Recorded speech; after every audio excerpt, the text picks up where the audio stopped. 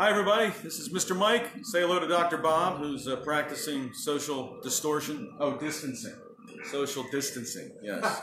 We had our tape measures out this morning, so we should be good. A little bit different segment today for episode 9 here with the Mechanicsburg Learning Center. We're going to do Dino-A-Day, but we're going to expand it to include a little mini dino concert. So thank you all for tuning in. And remember to share this when we are all finished. The animal today we're going to talk about, just for a couple minutes before we start the music, is this thing. Whoa, ladies and gentlemen, this is known as Dimetrodon. Dimetrodon, brace yourselves, was not a dinosaur. Dimetrodon was actually an ancient mammal. And the way we know it was a mammal was it didn't lay eggs, and it probably gave birth to live babies, hopefully. And it may have actually nursed its young. That's what mammals do. Reptiles do not do that. In fact, there's really only one mammal that we're aware of that lays eggs, and that is the platypus, but that's a whole other show and a whole other series of episodes. So Dimetrodon was about 10 feet long. You can see its bones at the Smithsonian, which just reopened recently. They shut down their dino display for about 5 years, but they do have a fully articulated Dimetrodon skeleton, which is really cool. So it's about 10 feet long. Take a look at its mouth. You can tell carnivore, okay? Carnivore, just like us. Actually, we're omnivores because we eat plants. We eat salads and hamburgers. So Dimetrodon was definitely a carnivore. And the way he got its name was because he has two different kinds of teeth, a sharp tooth and a gnawing tooth. Di means two, metra means measured, don means tooth. So it's two measured teeth. And you can see by his sprawling stance, he didn't really walk around like a dinosaur. Dinosaurs tend to have their legs under them when they walk. Dimetrodon sprawled out sort of like an alligator or maybe even a Komodo dragon. But here's the mind-blowing fact of the day. Because Dimetrodon is an extremely old fossil, about 260 million years ago, and he was a mammal, this means that he was actually more related to humans than he was dinosaurs. Okay? Dinosaurs, reptiles, this was a mammal. So we're going to start our little mini concert with a song all about Dimetrodon. Just remember that it's not a dinosaur. It is, in fact, a mammal.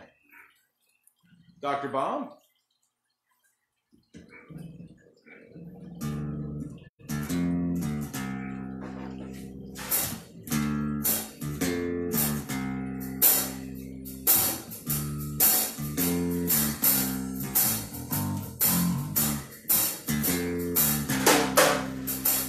Dimetrodon had a tall sail on his back.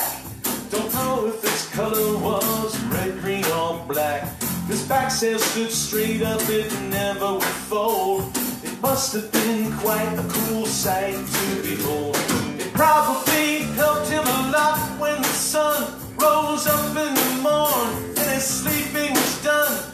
He needed to warm up and go find some food, 'cause as predators go, this was one hungry dude.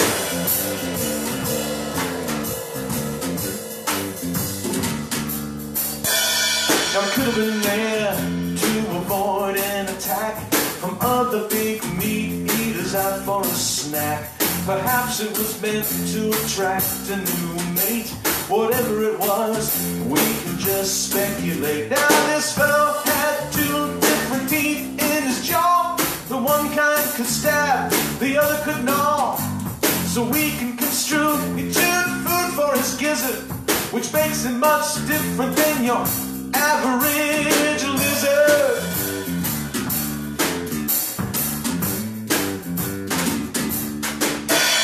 A lizard can only take bites and then they swallow. They gulp one chunk down, then another would follow.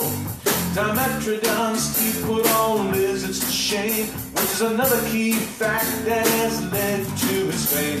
He grew to 11 feet long, we surmise. His bones tell the story of stature and size. Scientists think he weighed 500 pounds, but we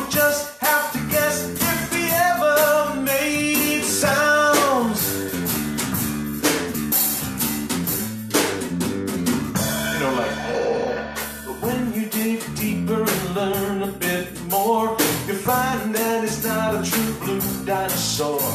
He really should be classified as a mammal, which makes him linked closer to, I don't know, aardvark and camel.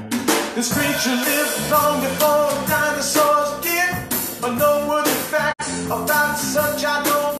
He once ruled this land with his 3-foot-high sail, and now you all know the Dimetrodon's tale.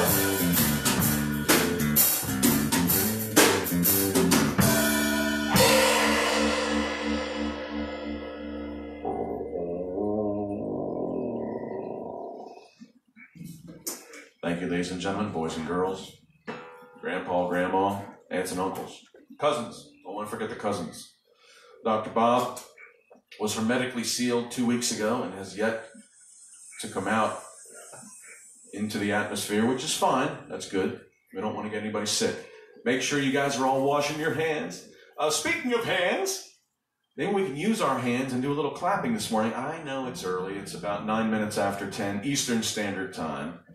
But we'd like to do a song now that teaches you a couple of things. All of Mr. Mike's songs have a method to my madness. You will learn something whether you want to or not.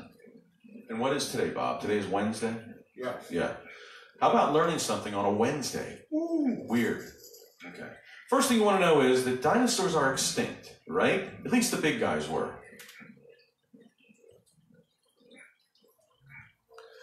The big guys were extinct, but the small ones are still around, okay?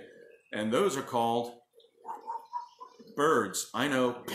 So, although the big guys are extinct, the little guys are still around, and we refer to them as birds.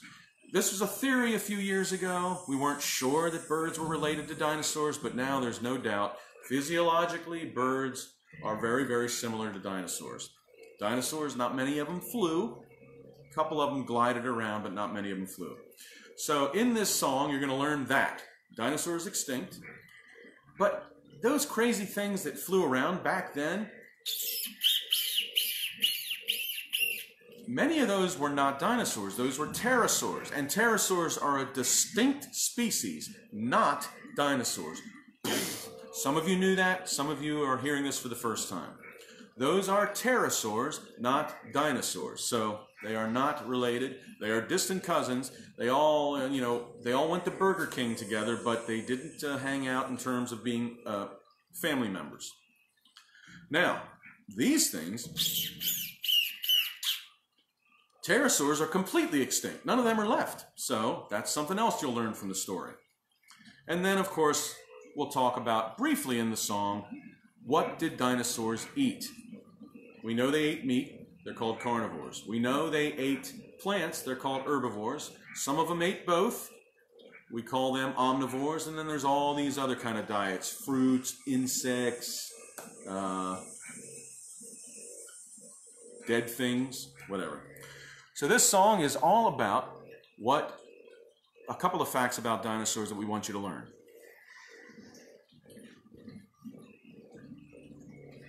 If you have a kazoo at home, you may play along, okay? So first things first, hand claps. And the hand claps are very simple.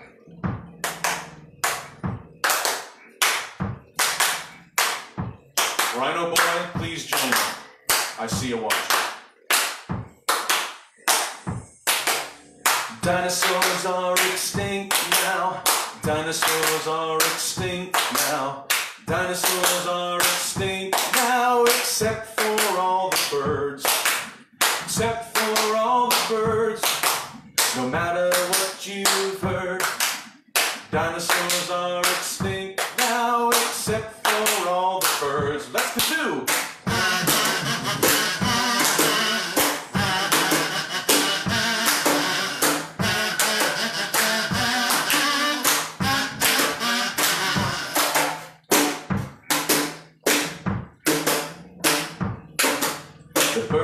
Descended from theropods, the birds descended from theropods. The birds descended from theropods, not from pterosaurs.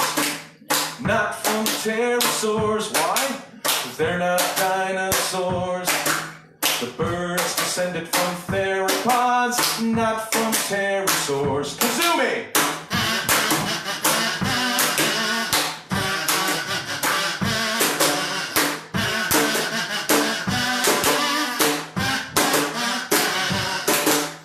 what happened to the pterosaurs? Well, I already told you. The pterosaurs are extinct now. The pterosaurs are extinct now. The pterosaurs are extinct now. They all have disappeared. They all have disappeared, and admittedly, some look pretty weird. The pterosaurs are extinct now. They all have disappeared. Kazoo!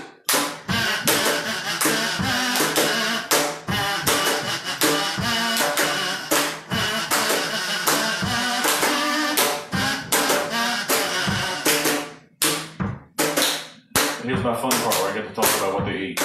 Some dinosaurs were insectivores. Some dinosaurs were insectivores. Some dinosaurs were insectivores. They'd munch a crunchy lunch.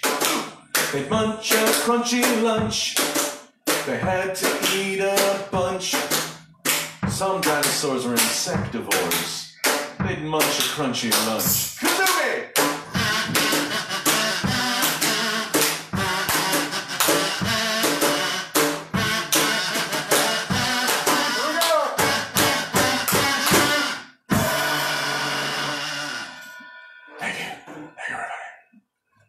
What's next on the menu, Bob?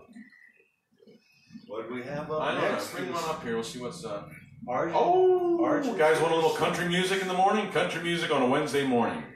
We talked about this animal during the DINO-A-Day, brought to you by Mechanicsburg Learning Center, called Argentinosaurus, discovered in Lemoyne. No kidding, Argentina. Discovered in Argentina. At that time, we thought it was probably the biggest land-living herbivorous animal ever discovered, and there have been a couple things discovered since that might be a little bigger, but Argentina's sure was a biggie. Dr. Bob? I'm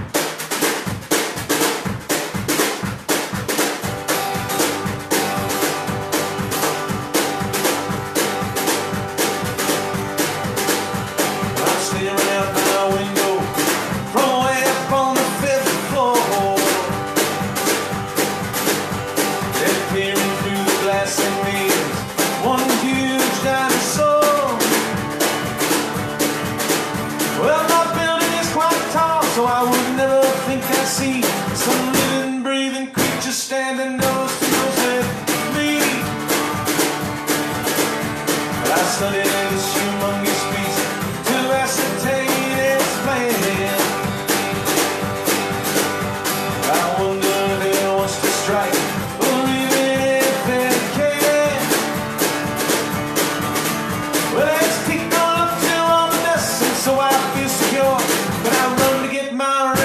So I can be sure. I found him on page 91. This dinosaur looks right. Now it says the Argentinosaurus reached the 5th floor height. Good news, he was an herbivore, so he won't bite at me. Perhaps he's checking windows just to see what he might see.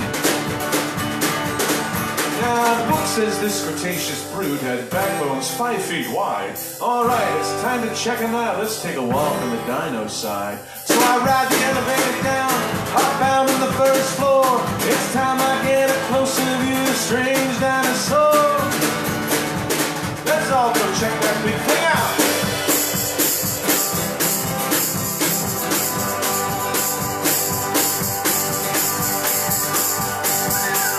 What a biggie!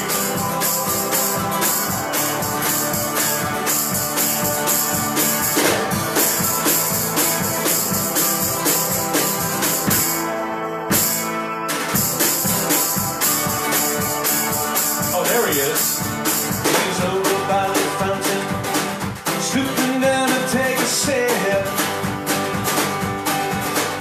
'Cause I doubt that there's a pool around big enough where he could take a dip.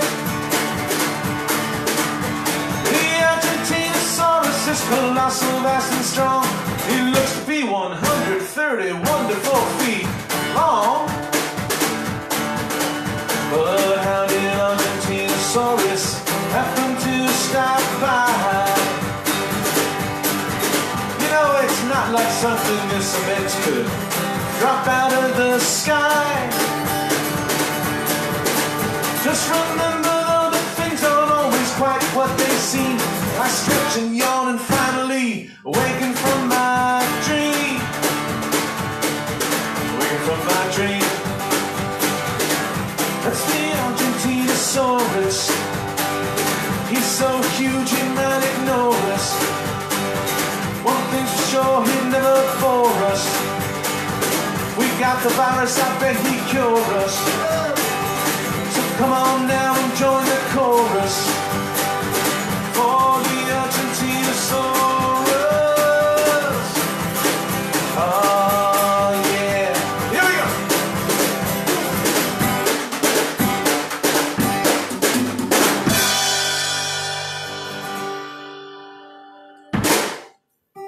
Hey folks. Well, now we'd like to switch gears just a little bit. Do a song about another animal that is not a dinosaur. Because if it swims, it's not a dinosaur, and most likely. There is a dinosaur that's getting a lot of publicity these days called Spinosaurus. And that thing definitely went swimming because we found fish bones and dino bones in its what used to be its belly. But if it swam for a living, pretty much it's not a dinosaur. If it swam and flew for a living, it probably wasn't a dinosaur. Dinosaurs had to walk or scamper. So this is a story about an animal that swam. It was about the length of a school bus, kids, just to put this in perspective. If you would like to see the skull of this thing is at the State Museum, and it's big. In fact, the only thing we've ever discovered about this animal is its skull. All the rest rotted away. All we have are these giant skull facial bones. And the thing didn't have teeth. It just had two sharp bones, two plates that self-sharpened every time it would clamp down and bite on something. It just sharpened it a little bit. So it had no teeth. But boy, it sure had a way to bite animals in half. This is an animal called Dunkleosteus, and we would like to do this in the style of a reggae song. Reggae. Dr. Bob, take it.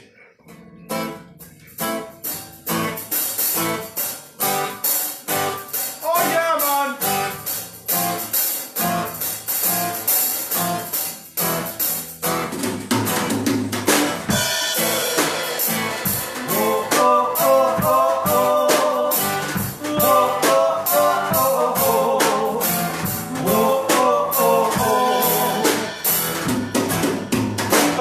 Swam the Bonian Sea. This thing was so huge it would dwarf you and me. Imagine this thing was the length of one bus, and listen to what else would cause such a fuss. It's called Dunkleosteus, and we now know it had bony plates where the fish teeth should grow. In fact, it had virtually no teeth at all. Instead, it had ultra sharp bones in its jaw. Dunkleosteus, woo! Dunkleosteus, I tell you what, that's one big fish. Dunk swam up behind and then quick, open wide. That vacuum then drew smaller fishes inside. And once they were there, Dunk would slam his jaw shut. And then half those unlucky fishes were cut. If he had to fend off a sharklet's great white, well, there's no way to know, but we think that it might. Well, Sharky swam, stay out of his way. Great white might just do that, so he's not the prey. Dunkleosteus, Dunkleosteus, that's one big fish. Some paleontologists give a suggestion that Dunk likely suffered from some indigestion. He didn't have teeth, so he had no way to chew. He'd gulp down his dinner, and sometimes he'd spew. We found several sick balls, which once they're discovered, reveal certain facts that before had been covered. I know that it's gross, but it's how we find out what these creatures swallowed as they swam about. Dunkleosteus, Dunkleosteus, that's one big fish. Yeah!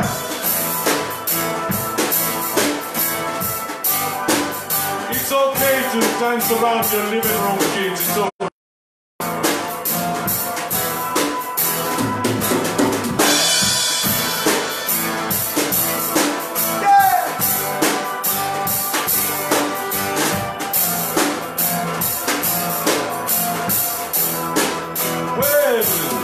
Next time you hop on that big yellow bus, you might give a thought to Dunkleosteus. Those long ago seas were just full of attacks from monster-sized fishes that make it to the snacks.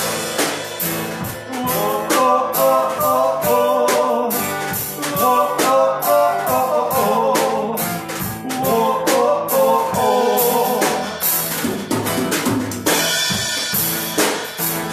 Whoa.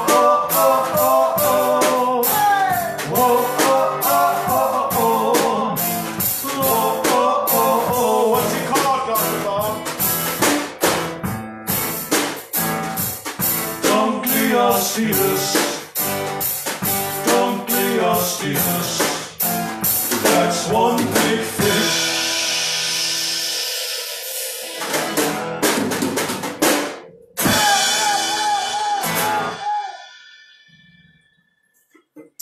Thank you, folks. Now I'll return to the English slang, the English pronunciations of things. Thanks so much for watching this morning. We're going to do this again every morning, at least me. Maybe Dr. Bob will show up again if this thing continues on ad nauseum. So if this thing continues on, maybe we'll have Dr. Bob come back next week. You just let us know in your comments on the Facebook page if you like Dr. Bob, or should I kick him out like a big Dunkleosteus fish. So we're going to do one more song for you, and this is specifically for the adults. Dr. Bob, say a few words. You were from Florida. You lived in Florida for a while? Yes, lived in Florida for a while, in Gainesville, Florida, where Tom Petty was from, and some of the members of the band I was in down there have actually played with him and had an enjoyable experience. And this is sort of a tribute to him and to dinosaurs. What a great speech, Dr. Bob. Thank you. A tribute to dinosaurs and Tom Petty. Affectionately known as TP, but you can't say TP in a supermarket these days. You get arrested, somebody jumps you. TP! Okay. Tom Petty song, all about dinosaurs. You didn't know he wrote this, did you?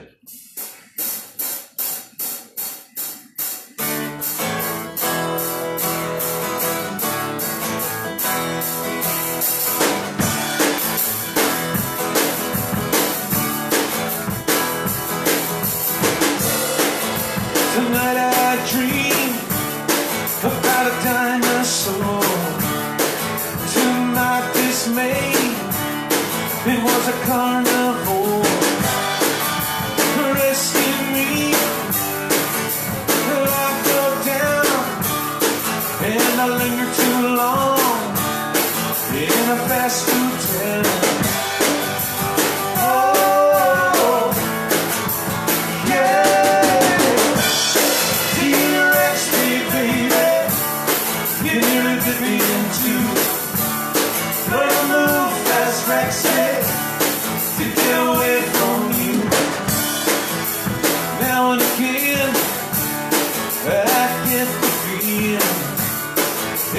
Don't get me, well it might eat Steven. So rescue me, and Steven too. 'Cause this thing has got plans to make a Steven stew.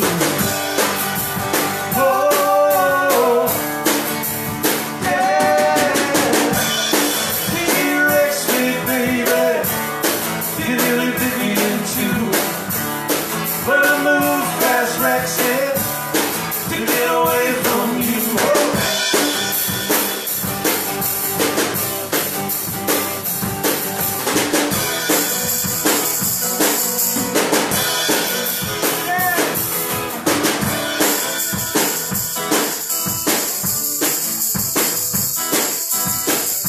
We want to thank you for tuning in this morning. Special thanks to Mechanicsburg Learning Center for putting all this together and helping us out. We hope you enjoyed yourself.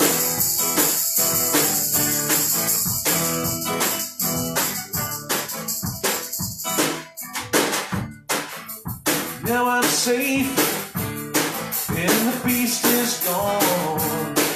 And all that's left is to complete this song. Just remember, whatever you do, if it's not me tonight, well, it could be you. Whoa, yeah. T-Rex me, baby, you're living into. Better move fast, Rex said, to get away from you.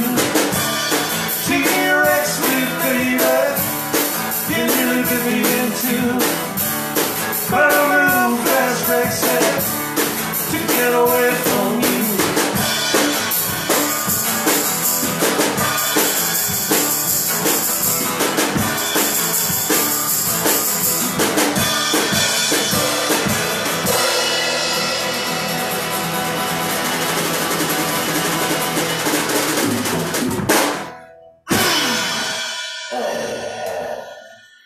Boys and girls from Mechanicsburg Learning Center, thank you so much. This is Mr. Mike, and say hello to Dr. Bob.